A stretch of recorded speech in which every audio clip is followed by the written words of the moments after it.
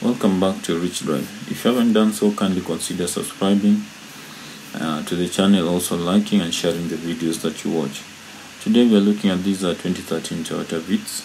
The owner says that the four-wheel drive light comes on when he's driving at certain conditions, but he doesn't know what causes it, so he wants it checked out.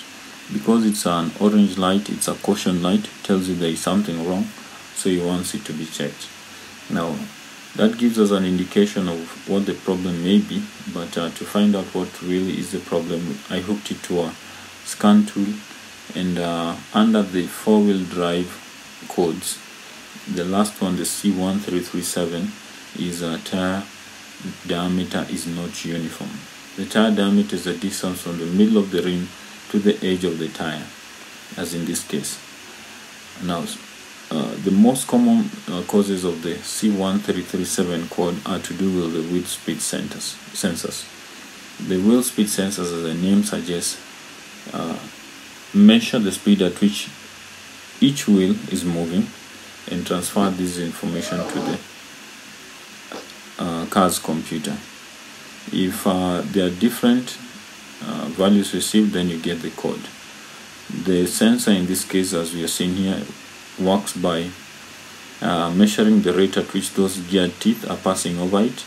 These gear teeth are connected to the car's wheel, obviously, so it converts the rate at which those teeth are passing over it into a signal, which is transmitted to the vehicle's computer.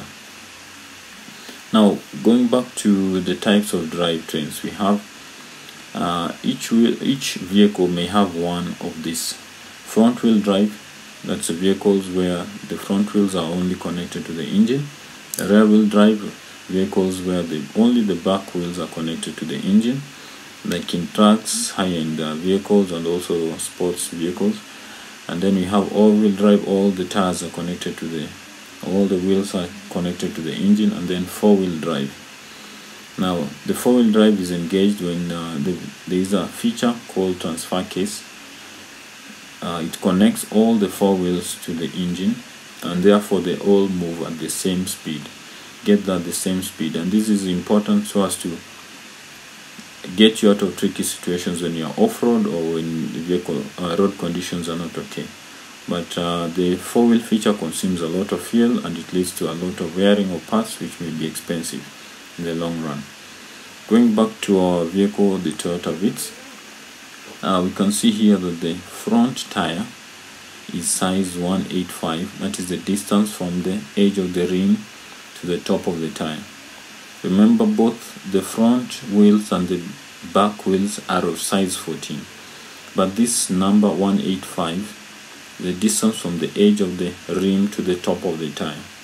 Compare that to the back wheel, which looks reasonably smaller, but as you can find out, it's size 165. The edge of the rim to the top of the tire is 165. This shows that this wheel, rear wheel, has a small diameter compared to the front wheel. And as you can see also, it fits, it shows you there is a lot of space around it on that wheel well. Now when this front wheel moves one revolution, the rear wheel will move more than one revolution in order to catch up, because it's the same vehicle moving. And when the four-wheel drive feature is connected and the vehicle has moved for a certain time, you will get this four-wheel drive light coming on, and that will produce the code C1337, which shows you that the wheels are moving at different speeds and it's the same vehicle. And when you hook your scanning tool to it, you'll get the code.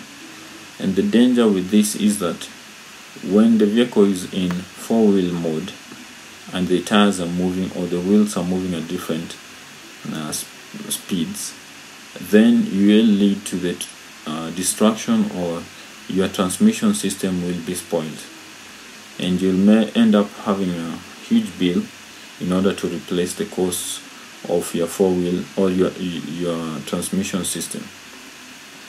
This is dangerous, and some people do so because they want to save money, or they want to buy the front wheels first or the rear wheels first, and then buy the other set of wheels later when they get the money. and that leads to this problem, and it's a danger. So you better or buy or get all 4 wheels of the same size. So thanks again for watching and for your time. I really do appreciate. Good day.